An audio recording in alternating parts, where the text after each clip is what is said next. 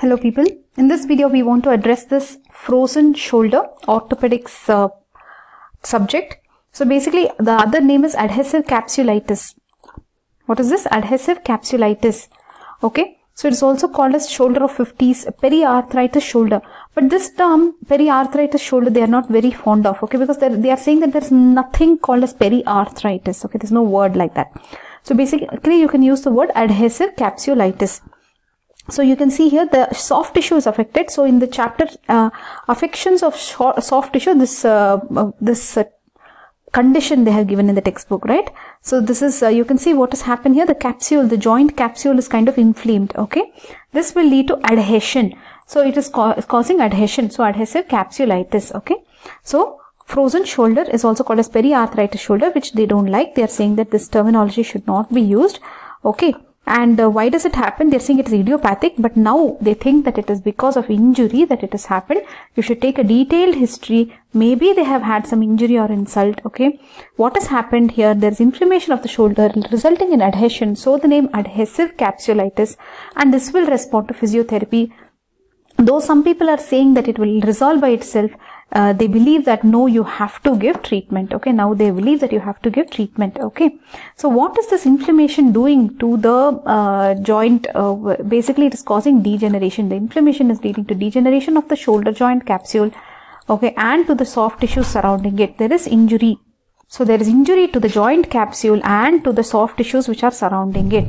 Okay, degeneration. So this is the actual cause. So this will lead to adhesion. Okay, so look at this guy here. They have shown. So there is this shoulder joint they have shown here, and they have shown buildup of scar tissue restricting the movement inside the joint, resulting in pain and severely limiting motion. Adhesive capsulitis. Now, what will you write under cause for the frozen shoulder? If they ask you periarthritis shoulder, if they ask you in the exam, what will you write? Or adhesive capsulitis, they'll ask you in the exam, you will say that the cause is unknown, or there could be a history preceding trauma. These people usually will be diabetics, so that's why they said it's a disease of the 50s, is it? It's an unknown etiology basically. Or there could be history of trauma. You should always take careful history. There could be really some trauma that these people have had. Okay, this is the current concept that there is nothing called as periarthritis. Basically, there is immobility because of an injury or insult, and this injury might have healed. Okay, this injury might have healed, leaving behind stiffness. Okay, so you should take detailed history. So this is an injury that might have healed. So this is the current concept for the cause. Okay. So this what will happen because of this injury and healing? There is loss of resilience of the joint capsule. So joint capsule is affected and there is adhesion between its folds. So this is the pathogenesis. What exactly is happening because of the injury? Degeneration, inflammation, degeneration, loss of resilience of joint tissue, adhesion between the folds, etc., etc. is happening, leading to adhesive capsulitis or frozen shoulder. Okay, that is the current concept. Okay, now let us go to the clinical features. What will be the clinical features? These people will be 50s, maybe diabetic. We'll add it here. Okay, they'll have pain and stiffness in the shoulder. Yeah, anybody will say this, right? In the exam you will write pain and stiffness in the shoulder will be there. Pain is worst at night. Okay, one more point we got. Pain is worst at night, and the stiffness is limited to abduction and internal rotation. So they cannot do this. They cannot abduct. Wait, abduct is more like abduct. They cannot abduct and they cannot internally rotate. Okay, these two they can't do. So they can't do abduction and internal rotation. Who can't do? Frozen shoulder. Can you say frozen shoulder? Frozen shoulder cannot abduct and internally rotate. Yeah, thank you. So the pain is present at all times. See the later, okay, this is initially, okay, initial stages. Early stages, the pain is worst at night. Wait. So early and late, two things they are saying here. Early, the pain is worst at night. Later, the pain is present at all times, and the movement of the shoulder is severely limited. All movements looks like are limited with the shoulder. Okay. Tenderness around the shoulder, which is more than one spot, more than one tender spot will be there when you examine, when you touch, they'll have more than one tender spots. This is what a textbook says about frozen shoulder. What are the clinical features now? Can you say? 50-year-old, diabetic, pain and stiffness in the shoulder joint, could have a history. Wait, we'll see this. Could have old history of trauma, right, injury, healed kind of a thing. In early stages, what will be there? There will be pain in the night and stiffness which is limited to abduction and internal rotation. Later, the pain will be at all times and movement of the shoulder is severely limited. When is this? Later. And whenever you check the tenderness, they will have tenderness in more than one place, more than one spot. What's the differential diagnosis? You should know, always you should write one differential diagnosis for everything. So what is the differential? You should not confuse it with tuberculosis, because sometimes this tuberculosis is very rare to affect the shoulder joint, but if it affects, there may not be any pus. Obviously, tuberculosis, when you see pus, no, this is not going to cause pus. It's going to cause more of granuloma, caseous necrosis. So this is called as Kericica. What is called as Kericica? Tuberculosis of shoulder joint, not of not what you are reading. Okay, shoulder joint tuberculosis. If there is no pus, Kericica. And this can be a differential diagnosis for frozen shoulder. So frozen shoulder is more common. Tuberculosis of the shoulder joint is rare. Tuberculosis is common in India. Tuberculosis of femur, spine and all is common. Yes, but shoulder joint is not so common. Okay, but it is a DD for frozen shoulder. What will you do for these people? If you want, you can take an X-ray.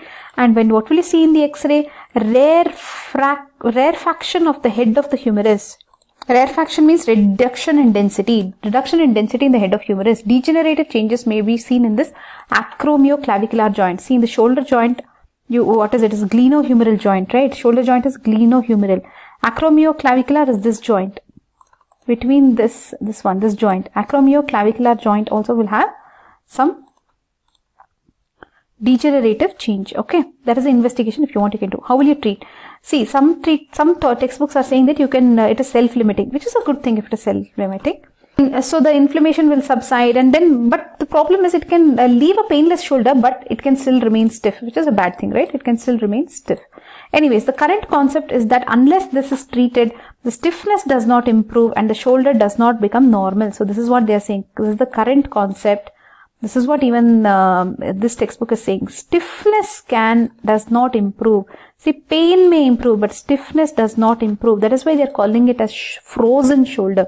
Now it makes sense, right? Because what is happening? He has no pain. He's not coming with painful shoulder. He's just saying it's frozen. I can't move it. It's stiff. Okay, no laughing. So basically, it is now we have understood why it is frozen shoulder. Now, how will you treat it? Analgesics. Painkiller you will give, but if they have pain, you can give. Hot fomentation. So hot fomentation is going to relax the muscles and all that, right? Hot fomentation. Physiotherapy, very important to give physiotherapy. That was there in the definition itself. If you remember, go back here. See, usually response to physiotherapy. In the definition itself, they put this, right? Stiffness can be prevented by continuous shoulder mobilizing exercises. Shoulder mobilizing exercises. What else did they say here? Intra-articular injection of hydrocortisone. So if you want to reduce the inflammation or something, you can give a steroid injection into the joint, hydrocortisone. Okay. So that is yet another therapy. Fine, then let's move on.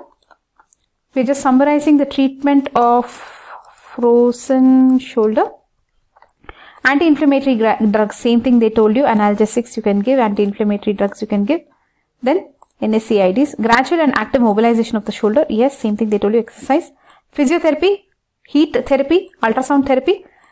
Physiotherapy, mainly they will give ultrasound, okay, so that the muscles will relax. Manipulation under anesthesia followed by exercise therapy. This is now a little bit complex it became. Under anesthesia, you should manipulate, okay.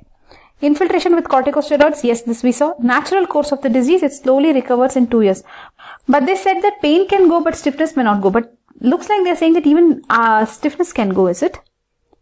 But these people have to keep exercising, mobilizing and trying everything, okay. It looks like that is the natural course of the disease. You can also do arthroscopic surgery, okay. So this is about frozen shoulder. Let's take a recap. So frozen shoulder, also called as adhesive capsulitis. Basically, this is also called as periarthritis shoulder, which should actually not be used. There's no term called periarthritis. This is because of soft tissue having problem, okay, not the bones exactly. So this is basically idiopathic or injury of the of the joint. Okay, so this will lead to what inflammation? Capsular inflammation of the shoulder, resulting in adhesion. So this will usually respond to physiotherapy. The inflammation here would actually cause the degeneration of the capsule and the soft tissues surrounding it. The cause usually is unknown, but they are saying that there could be a history of preceding trauma, and it is more common in diabetics. So because of this injury which has actually healed, there will be loss of resilience of the joint capsule and there will be adhesion between its folds. So basically you have to take detailed history to find out if this person actually had some injury. Okay. So coming to the clinical features, could be a diabetic elderly. And these people will have some pain and stiffness in the shoulder. That's what they'll come with. They may have an old history of injury which has healed, but they currently early stage, if they're coming, they'll have worse pain at night, stiffness which is limited to abduction and internal rotation of the shoulder. Later the pain may be present at all times and the movement of the shoulder are severely limited. When you check, there can be more than one tender spot. So basically the differential diagnosis for you should be shoulder joint tuberculosis, which is rare. And this is the terminology they're using for the shoulder joint tuberculosis without any pus is Kari-Sika. That should be your DD. Investigations, basically you can do X-ray. It will show rarefaction, that is reduction in density of the head of the humerus. There can be degenerative changes also in this acromioclavicular joint. Okay, head of humerus also some things you will see, and acromioclavicular joint also you will see some degenerative changes. The treatment is that it is a self-limiting disease. It can go away by itself, but the pain will go, probably the stiffness will stay. Okay, and I think later on, after 2 years or something, even that stiffness can go nicely if you mobilize, because that's the natural course of the disease. That's what they say. But current concept they are saying is, though the pain goes, the stiffness may not improve, so you'll have to treat. So how will you treat? Analgesics, hot fomentation, physiotherapy, intra-articular injection of hydrocortisone, shoulder mobilizing exercises. You can try some manipulation under anesthesia. Natural course of the disease is, like we told you, it will recover in 2 years, they are saying that.